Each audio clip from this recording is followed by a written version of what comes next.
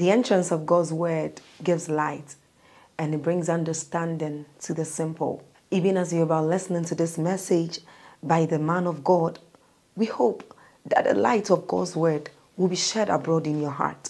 You will know what to do and you will know how to live.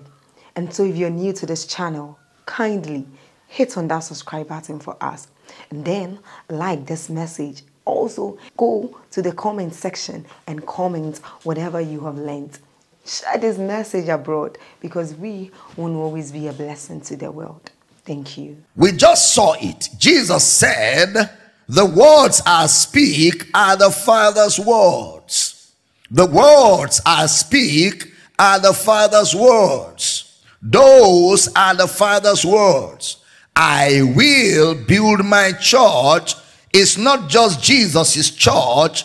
The church is the Father's family. Now notice John 14 verse 11 to 13. Just pay attention again. Believe me that I am in the Father and the Father in me. Or else believe me for the very work's sake. Next verse. Verily, verily, I say unto you, he that believeth on me, the works that I do shall he do also. And greater works than these shall he do, because I go unto my Father. Next verse. And whatsoever you shall ask in my name, that will I do, that the Father may be glorified in the Son. Can everybody say very loud with me? The Father is glorified in the Son. So the question will be, who builds the family? The Father builds the family in the Son. The Father builds the family in the Son. In John chapter 5 verse 17, John chapter 5 verse number 17. But Jesus answered them, my Father walketh hitherto, and I walk. My Father walketh hitherto, and I walk. Now that verse is coming out shortly. My Father walketh hitherto, I walk. In other words, the Son's walk is the Father's walk. The Son's work is the Father's walk. It is the Father that is walking, and we see the walkings of the Father in the Son. We see the walking of the Father via the Son. In this family, the Father and the Son are not independent. They are not separated. The Father walketh, and I walk. Look at John chapter 5 verse 19. John chapter 5 verse number 19. Then answered Jesus and said unto them, verily, verily, I say unto you, the Son can do nothing of himself, but what he seeth the Father do.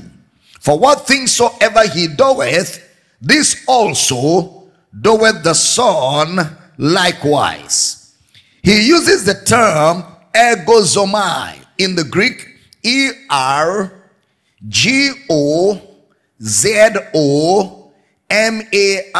ergozomai. He said, the Father walketh, then I walk. In other words, my walk is from the Father's walk. My walk is from the Father's walk. Look at that verse 19 again of John chapter 5. Then answered Jesus and said unto them, verily, verily, I say unto you, the Son can do nothing of himself, but what he seeth the Father do. For what things soever he doeth, this also doeth the Son likewise. The Son can do nothing but what he sees the Father do. So that means there's nothing the Son does that is not the Father in him doing it. The Son can do nothing. That word nothing is key. So whatever the Son does is a response to what the Father did. Whatever the Son does is a response to what the Father did. Now pay attention. So a family, we know naturally, a family is birthed by the Father. The word Father in the Greek is the word Abba. Abba, A-B-B-A, or Pater, P-A-T-E-R, Father. Abba. or pater. The Greek and the Hebrew says Abba or pater. It's used for someone who starts something. A father is someone who starts something or who births it, or a founder. A father is one who births something, or a founder. A founder. So the founder of the church is the father. The founder of the family is the father. Look at that, Ephesians again, chapter 2, the 18th verse.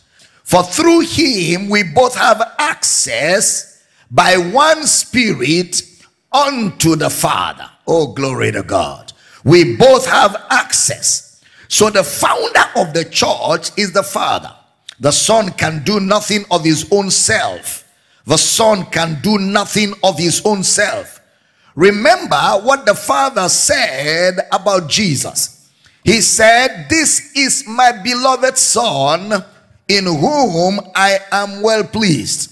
He said that to John the Baptist at River Jordan. Then when Elijah and Moses showed up on the Mount of Transfiguration, the Father spoke from the heavens, "This is my beloved Son, in whom I am well pleased. Hear ye him." In other words, if you're going to hear me, you will have to hear him. He is not a messenger. Jesus is not an errand boy. Jesus is not junior God. Jesus is the Father manifest. Jesus is the Father revealed. Jesus is the Father unveiled. The Bible calls Jesus the image of the invisible God.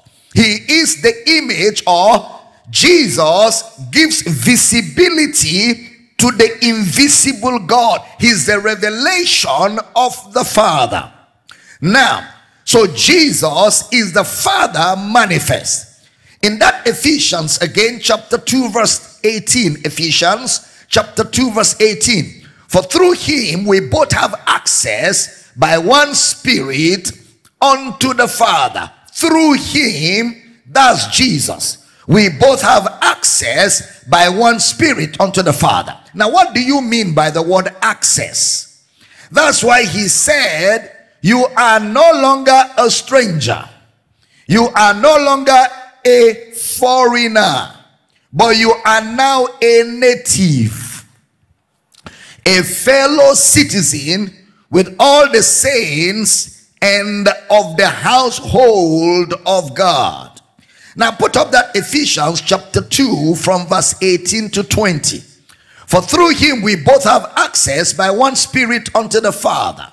Now therefore you are no more strangers and foreigners, but natives, fellow citizens with the saints and of the household of God. Next verse. And are built upon the foundation of the apostles and prophets, Jesus Christ himself being the chief cornerstone.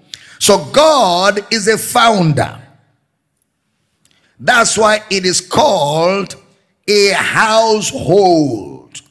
You're no longer foreigners. In other words, you don't go through Jesus, because you only came once. From the day you received Jesus, now you have undeniable, unrestricted, and unconditional access. And that access was given to you once. He is not talking about prayer. He is talking about salvation. That we have access, or we have come in. We are now in the household. We are now in the family. Remember, we said we don't come near to God. We said God does not draw us nearer. We said we don't come close. We said we are in him. We are in. That's where the believer is. The believer is in Christ. He has undeniable, unrestricted, and unconditional access to the Father 24/7. Now, so we are in the household. Now, how did we come into the household? We came in Christ. We came in Christ. Now, who walks in Christ? The Father. The Father walks in Christ. So we came in the Father. That means you cannot be born by the Son. You are born by the Father. You cannot be born into the kingdom and the family of God by the Son. You are born into the family of God, into the kingdom of God by the Father. But where does the Father walk? The Father walks in the Son. So Ephesians chapter 3 from verse 1. For this cause I, Paul, the prisoner of Jesus Christ for you Gentiles. Next verse. If you have heard of the dispensation of the grace of God, which is given me to you word. Next verse. How that by revelation he made known unto me the mystery, as I wrote afore in few words. Next verse. Whereby when you read, you may understand my knowledge in the mystery of Christ. Next verse. Which in other ages was not made known unto the sons of men, as it is now revealed unto his holy apostles and prophets by the Spirit. Next verse. That the Gentiles should be fellow heirs and of the same body and partakers of his promise in Christ by the gospel. Next verse. Whereof I was made a minister according to the gift of the grace of God, given unto me by the effectual working of his power. Next verse. Unto me, brother Paul is now speaking, unto me who am less than the least of all saints, is this grace given, that I should preach among the Gentiles the unsearchable riches of Christ. Next verse. And to make all men see what is the fellowship of the mystery, which from the beginning of the world had been hid in God, who created all things by Jesus Christ. Next verse. To the intent that now unto the principalities and powers in heavenly places might be known by the church the manifold wisdom of God. Next verse. According to the eternal purpose which he proposed in Christ Jesus our Lord. Now pay attention to verse 12 now. In whom we have boldness and access with confidence by the faith of him. Take note of those words. Boldness, access with confidence by the faith of him. If you preach the gospel without assurance, it is not the gospel of Christ. Any gospel preached that does not have assurance, does not have persuasion, does not have conviction, a gospel that we have to wait for heaven at last, a gospel that we are not sure until that day we shall know those that will make it, a gospel that we keep praying and begging, oh God, may we make it at last, oh God, may we make it. No assurance. That is not the gospel of Christ. He says we have boldness. He says we have access with confidence. That is assurance. All the words in the epistles are filled with so much assurance. He said now we have access. We have boldness with confidence. The word paresia in the Greek, P-A-R-E-S-I-A, paresia, P-A-R-E-S-I-A, it means freedom of speech. We have freedom of speech. Now look at verse 13 to 15 of that Ephesians chapter 3. It says, wherefore I desire that you faint not at my tribulations for you, which is your glory. For this cause I bow my knees unto the Father of our Lord Jesus Christ, of whom the whole family in heaven and earth is named. He calls it a family. So the church is firstly a family before it is a gathering. It is firstly a family before it is a gathering. Many people know the church of the gathering, but are not aware of the church of the family. It is the family that gathers. It is the family that gathers. So we are firstly a family. Ephesians chapter 3 verse 14. Look at it again. For this cause I bow my knees unto the Father of our Lord Jesus Christ. Next verse. Of whom the whole family in heaven and earth is named. The word named there means to call. That is, it is God who called us a family. We did not choose him. The Greek word there means that he put the label on you first. It's not that we are calling him our father. We call him our father because he first called us his sons. Behold, what manner of love the Father has bestowed upon us, that we should be called the sons of God. He first called us his sons. So our saying Father is only a response. We did not initiate it.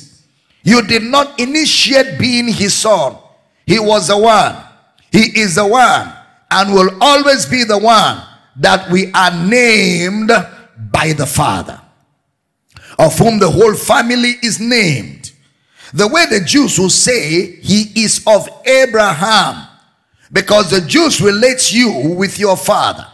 So he is saying we are related to our family. So if there's a surname born by the family, every one of us will bear the same name.